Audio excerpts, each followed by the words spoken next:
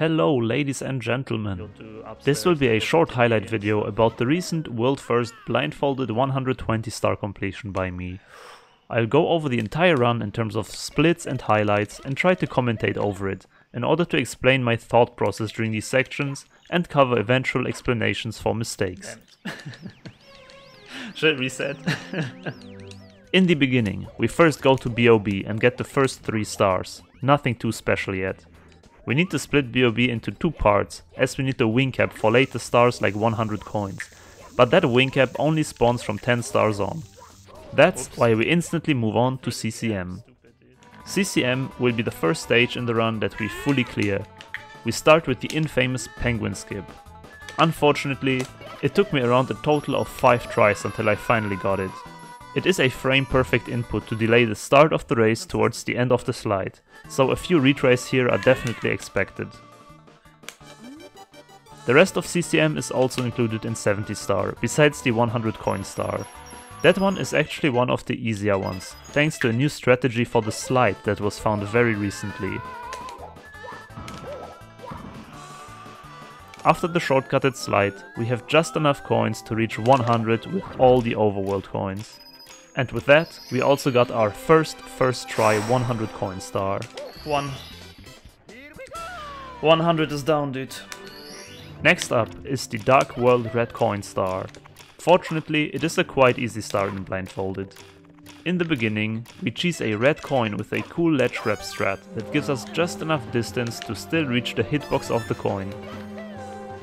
The later reds require a global music cue, as the platforms are bound to cycles that I need to keep track of.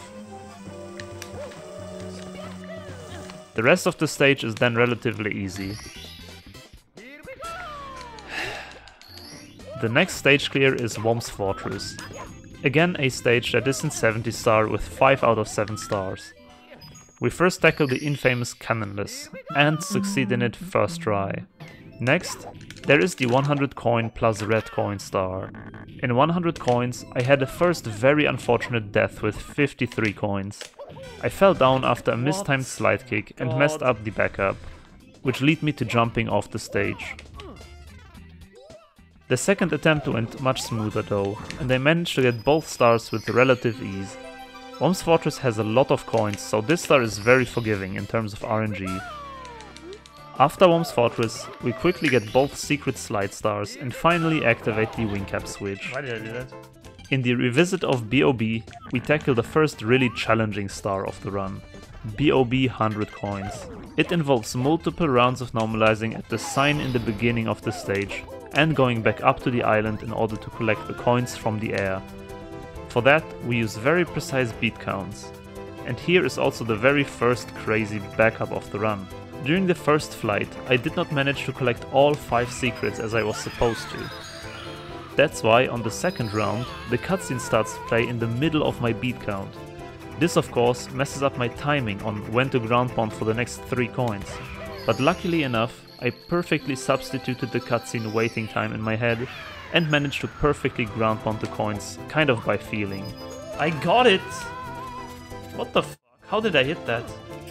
After grabbing more coins throughout the stage, I ended up at the pole section, which is very random. Unfortunately, my RNG was only decent, so I had to still go out of my way and farm some lone coins from Goombas at the end. 3 is not very good. And very luckily, the very last backup Goomba that I had available gave me the 100th coin, and with that, the star. After BOB, I moved on to the arguably hardest star of the entire run, LLL 100. Okay. I steeled my mind, expecting to grind the star alone for 1 or 2 hours, or even more.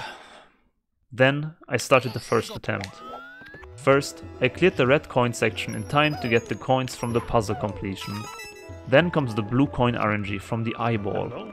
It is around a 50% chance to reset the star here because the coin just flies away. Coins under the bridge. Perfect. Bully platform number 1, with the new dodge strat that avoids fighting the bullies. Flawless. Box jump to the second bully platform, and this one is the incredibly much harder one.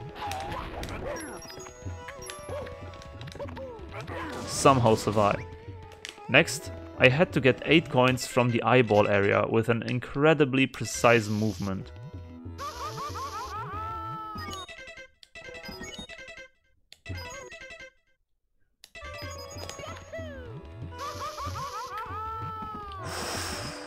Nailed it.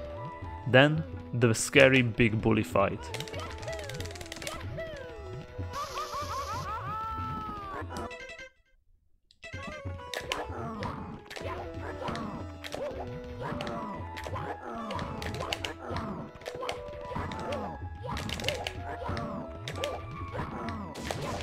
Get wrecked! Also, absolutely no problem. With that, we slowly went into the volcano, and this is the point where things went really wrong really fast. This particular bully here is supposed to die with this setup I perform here, but instead I hit a very unfortunate frame in which he sticks out the most from the platform and hits me instead. This is incredibly rare, I would say a 1 in 30 chance. This confuses me quite a lot and I start thinking, what the hell just happened and how can I possibly relocate myself now? I return to the corner and redo my setup, but I get instantly hit by the bully again. The f is going on? And that is where I get really confused, because in theory that should only happen if I get knocked onto the upper platform where the bully also resides. In reality though, the bully fell down onto the lower platform and blocked the position I need to take for my setup. The only possible thing I could imagine is that I'm in fact on the upper platform and the bully just targets me when I'm not exactly in the corner. The problem was that I did not know how many coins I can skip at this point, and there are 2 coins on the platform that I normally should get. But when I decide to just skip them, I hear the fake wall crushing down and immediately realize my position again. So I went back, grabbed at least 1 of the 2 coins and proceeded my way into victory as I perfectly spawned the 100 coin star on the next coin row. Get me out of here! First try, dude! Oh my god! First try LLL hundreds!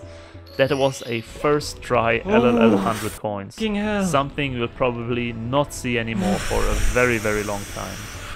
After LLL, I tackle HMC. Here are again quite a lot of easy stars, and then a very difficult HMC 100 coins plus reds. HMC 100 features probably the hardest blue coin switch in the entire game. It involves a very particular camera setup and then a very specific pseudo beat count with pause buffers to avoid the mole. But no problem for me, dude. After that, I grab all the red coins with the new 100% lock cam setup and proceed into the basement with the elevator clip in order to grab the last few coins. And here comes probably the craziest backup in the entire run. I accidentally miscounted 1 beat and land way further on the platform than I should. The good thing is that I instantly noticed my mistake and its influence on my positioning. Knowing what went wrong, I could at least attempt to fix my position. The problem, during the repositioning, I accidentally slide down into the water. Okay, this is very bad. From here on it gets really messy. I did not want to reset at this point because I knew that I should already be very close to 100 coins. I usually spawn it in the next room from here on, but I never failed in this way and I had to completely improvise. In my head, I thought I can maybe swim to the edge of the water and then reposition my camera along the wall, basically like I do in DDD, so I can potentially run in a circle until I reach the part that is open. What I did not know is that you actually cannot stand on the seam between wall and water. It was incredibly lucky that I somehow ended up at the platform with the switch and then just performed my plan from there on. I go into see up mode, turn a bit to the left, lock the camera and just start running straight forward. I found the way. Wait a second, dude. This is, I think, the correct way here.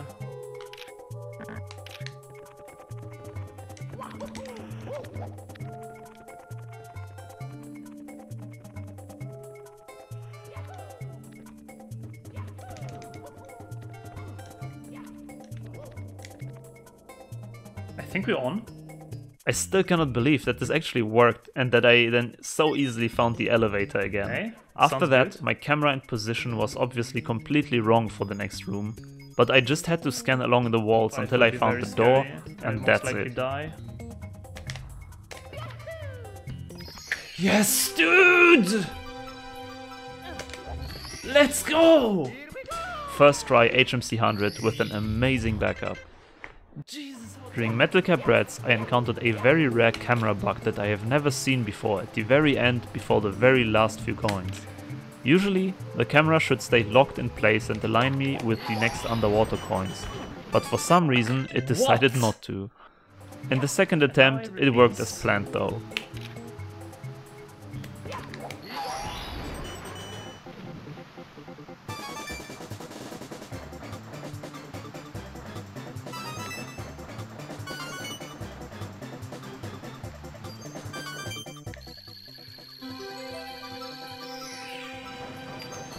Nice.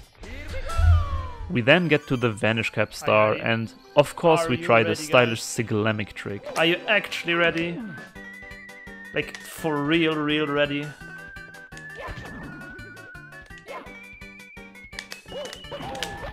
Because I'm not, apparently. Without any success, unfortunately. Next up was BBH, a very easy stage for once in the midst of the craziness that is Basement. The only interesting star is probably 100 coins, which I combine with Merry Go Round, but even that is mostly just an extended red coin route with some more coins here and there.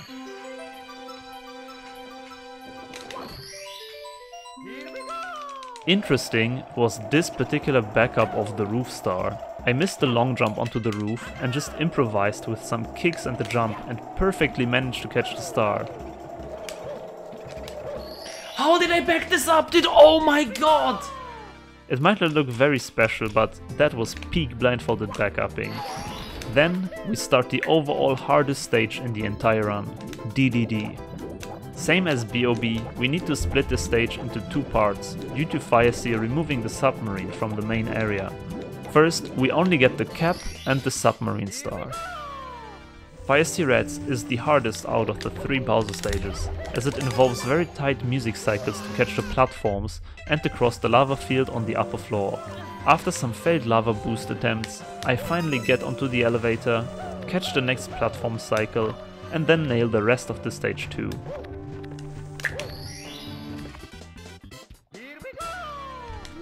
And that is when the real pain that is DDD Manta Ray begins. It is an incredibly precise star combined with broken hitboxes of the rings that you need to swim through. At first, I miscounted my angle quite a few times, and every retry means dying and re-entering. It took me around a total of 2 game overs, around 25 tries and a total of 15 minutes to finally get safely through the rings and collect the star. Yes! There is no time to breathe though, as DDD Chests is also an incredibly precise star. It involves some crazy tech with normalizing on the seam between water and the walls, with neutral slope jump dives, and very calculated camera manipulation. This star alone took me another 10 minutes. Yeah! Okay. And then the probably second or third hardest star of the run, DDD 100, comes up. During this star, you need to collect almost every single coin off the stage. You have a total of 5 coins that you are allowed to miss. And unfortunately, I missed quite a lot right in the beginning.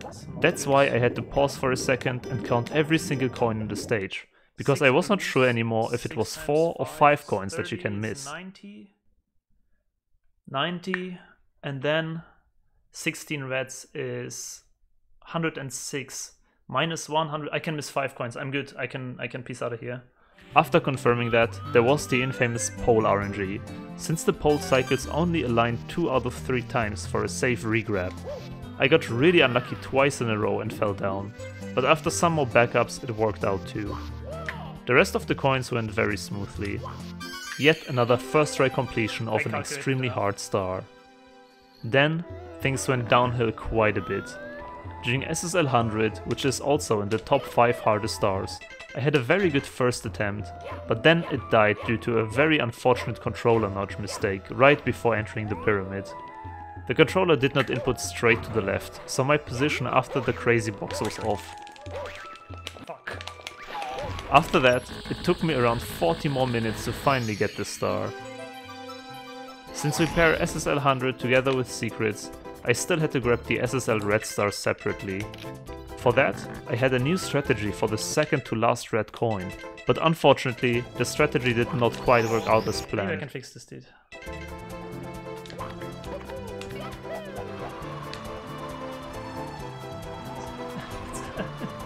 Because of that, I had to do a 300 IQ backup all the way back to the pyramid, while grabbing the coin, then reset my stored flying angle at the oasis, and then take another backup route with the cannon to the star spawn location. Yes! Okay. And I will never want to do this in my life again, dude. Oh my god, I was completely in the wrong position. Next was Wet Dry World.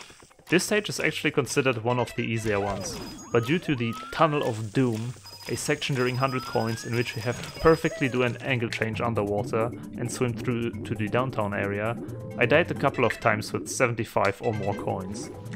The rest of the stage went quite smooth, with the exception of some minor mistakes. Then comes THI, a stage that contains many horrible stars.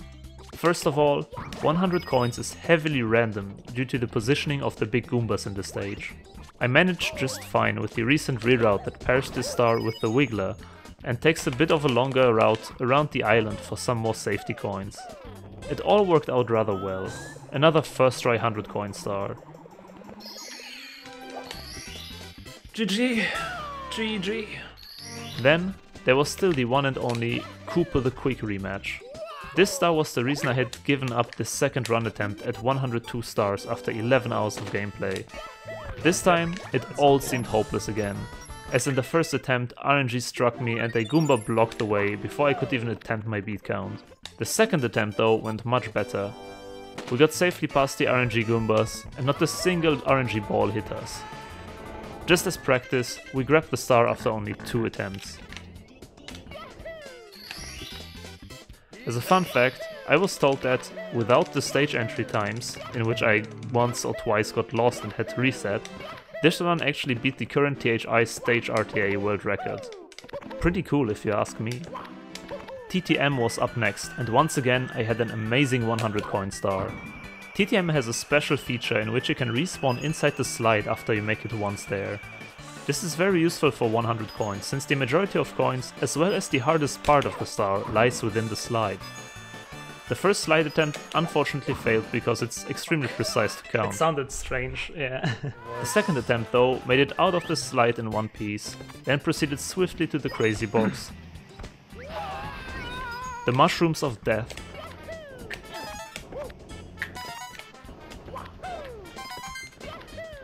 In fact, everything until the climb went very smoothly. Then, there was, I believe, the first and only big memory loss mistake in the entire run. I just for the life of me could not remember how the geometry and the setup for this climb was. Left in the dark, I tried some backup ideas and somehow, with more luck than reason, I made it back to my original route. From there on, it was only seconds until I managed to finally grab the star. Yes! And with that, we have also already reached SL. In practice, SL 100 was never that much of an issue, but during this run, it just absolutely destroyed me. For reference, this is the most RNG heavy star in the entire run, as you collect most of the coins needed from enemies that drop the coins kind of randomly. I had 2 brutal deaths with 78 and 97 coins. After an entire hour and 5 minutes of attempts, I finally grabbed the 100 coin star in the stage.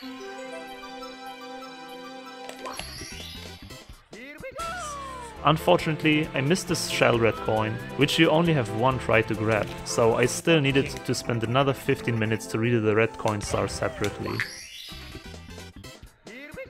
Oh, that was a nightmare, dude. The last part of the run was approaching, and with that, the infamous Mario Wings Over the Rainbow stage. People always ask me how this star is possible blindfolded.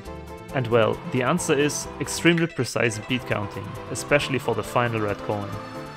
After one little mishappening in the beginning, before even getting an attempt going, I nailed all the precise flight beat counts, successfully pulled off the new lock cam strats which allow for a much easier re-entering of the cannon, and then proceed to the last flight, which is equivalent to a 1 to 2 frame trick, as the angle changes that you have to perform are so incredibly precise.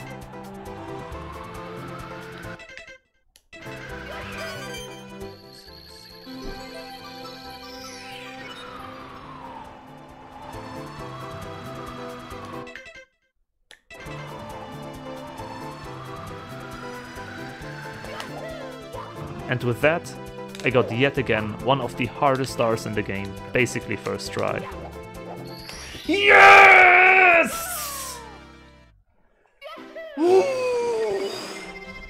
Rainbow Ride featured some highlights like a perfect Bubzia cycle,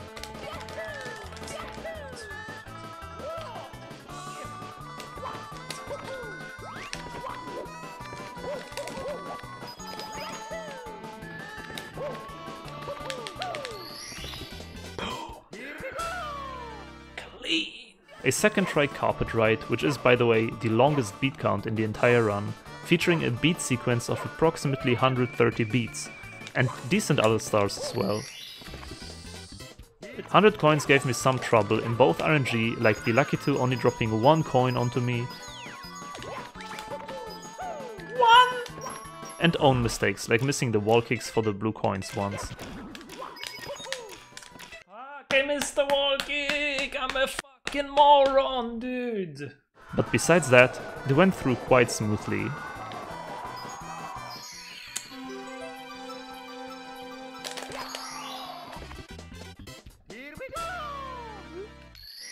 The final stage in Tippy, TTC, also went quite well besides the 100 coin star.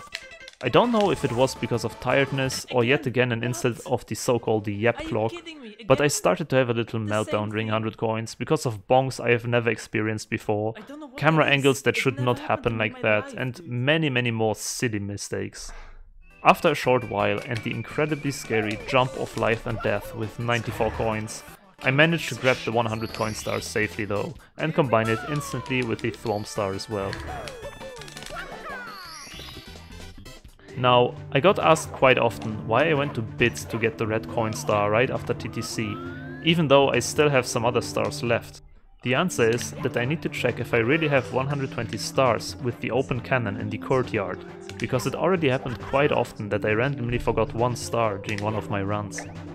And for that, you have to get bids reds anyways and quit out. After some initial trouble with misremembering an audio cue for the elevators, I also managed to grab that star without big problems. Let's go! From here on, we only had 9 stars left. The secret aquarium was one of them. How we get this star blindfolded is basically a precise angle turn in the beginning, and then beat counting our way to get the first 4 red coins in one go. The remaining 4 reds can actually be normalized with holding the up right notch from the corners. This star took me around 10 retries. Yes! Yes! With that, I entered the last stage, JRB, and wow, it was an amazing completion of this stage. First of all, I managed to open all the chests inside the ship first try, which is incredibly difficult and one of the hardest swimming sections in the entire run. Let's go! Then, after grabbing some easier stars like the jet stream and the chest in the cave, I tried a new strategy for the eel star, which I have only routed a few days prior to the run. New eel strat is so good, dude. And it worked beautifully like a charm. So clean, so consistent, love it, dude. Also, the pretty inconsistent MLG 360 no-scope cannon shot to the pillar worked first try. And then 100 coins plus reds came up. And while quite slow, I managed to get coin by coin, back up some crazy swimming mistakes, and get closer to the 100. And then finally spawning the star and grabbing it. In fact, I somehow managed to collect every single coin in the entire stage. Not a single miss. With 119 stars, we entered the dreaded wing cap reds, the hardest star in the entire game. I prepared mentally and began my first attempt.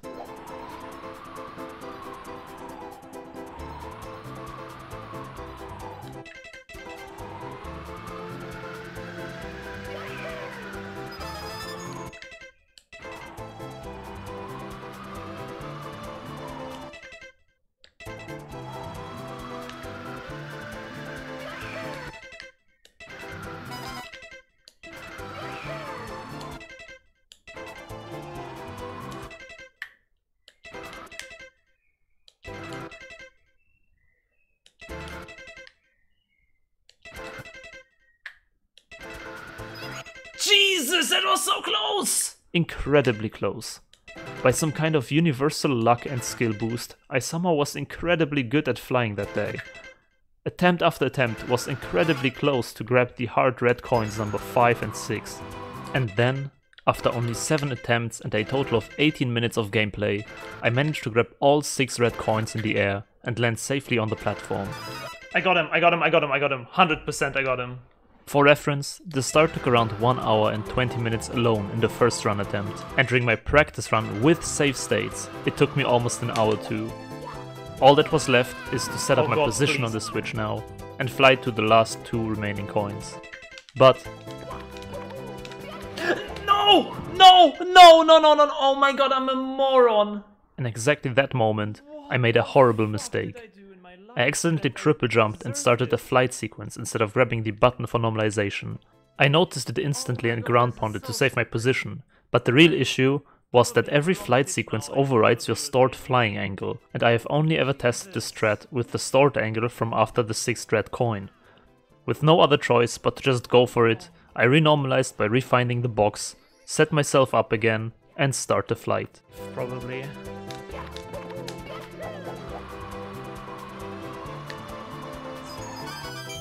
Magically, it still worked, even with the wrongly stored angle. I landed just in front of the star, due to an early beat count and the nerfs, but of course I had a normalization backup in my sleeve. And after some more slow walking, the moment finally came. The world's first collection of all 120 stars while blindfolded.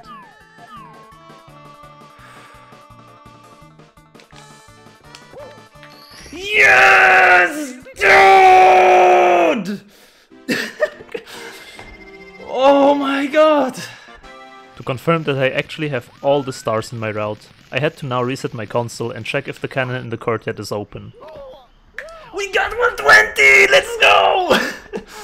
We did it, dude! As I ledge grabbed the cannon, a wave of relief from all the worries, all the physical and mental exhaustion came over me, and with newly found strength I entered the final boss stage once and for all. But then, just as I was about to speed through the stage, this one Goomba just said nope. And knocked me down again from the very top. Thanks to some buggy collision though, I somehow managed to still land on the upper platform before the elevators. Unfortunately, I only know a very few certain music cues for the cycles of that elevator, but not all hope was lost. For the fans.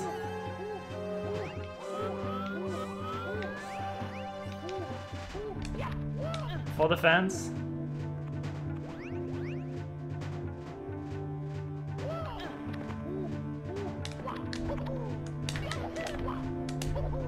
For the fans, dude!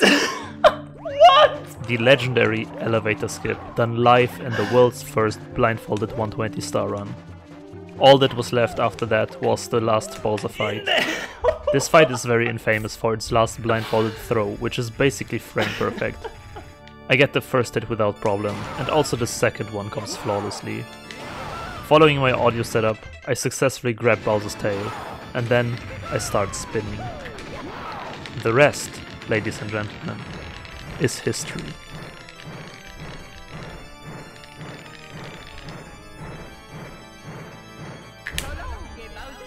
Boom!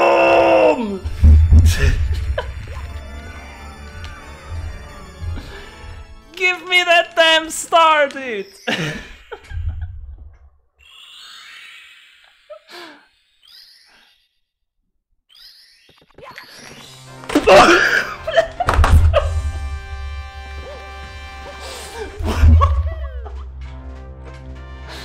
Sub 12, dude!